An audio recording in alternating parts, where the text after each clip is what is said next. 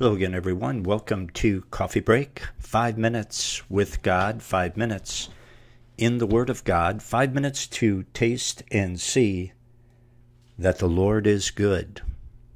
Psalm 119, verse 31 is what I will be reading today. Father, sanctify us by your truth. Your word is truth. In Jesus' name, amen. Psalm 119, verse 31. The writer says, I have stuck unto thy testimonies, O Lord.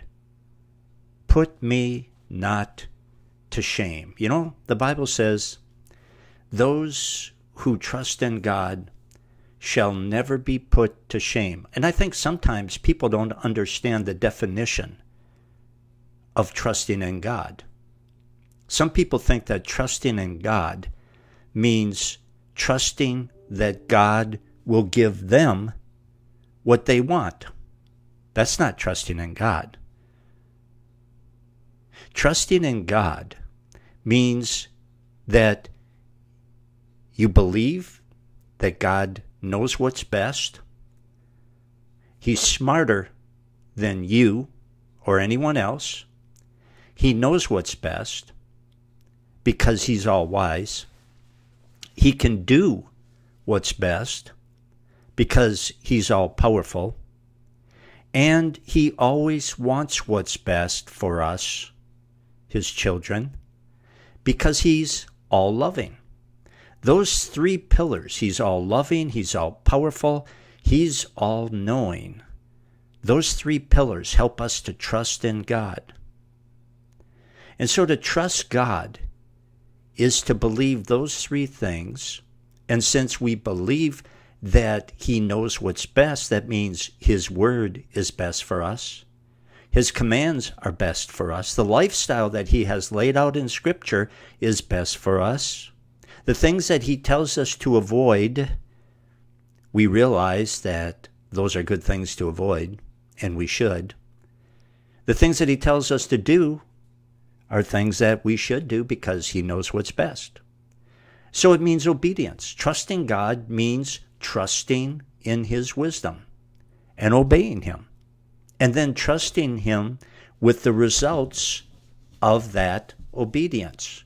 Whether it's something that we want, whether it's something we don't want, trusting in his sovereignty. I have just recently been praying about something, and I got a no answer today. And I was praying with Aaron, my son, as we were waiting for the answer, and it came back no, at least at this point. And we prayed, and we were on the phone, and the first thing I did was, Lord, don't necessarily like this answer, but we trust in your providence. We trust in your wisdom. We trust in your plan. That's what it means to trust God. And until you have that faith in the wisdom and the love and the power of God, you will never have peace.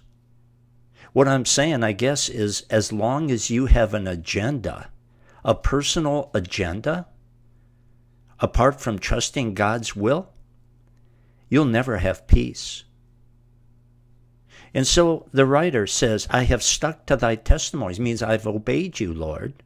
Remember, that's what I was talking about. That's the big part about trusting God. I have stuck to thy testimonies, O Lord. Put me not to shame. And again, I repeat the scripture that says, no one who puts their trust in God will ever be put to shame.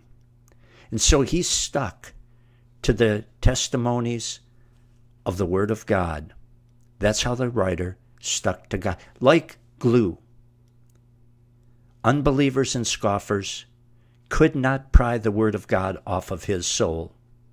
Trouble could not pry the Word of God off of his soul.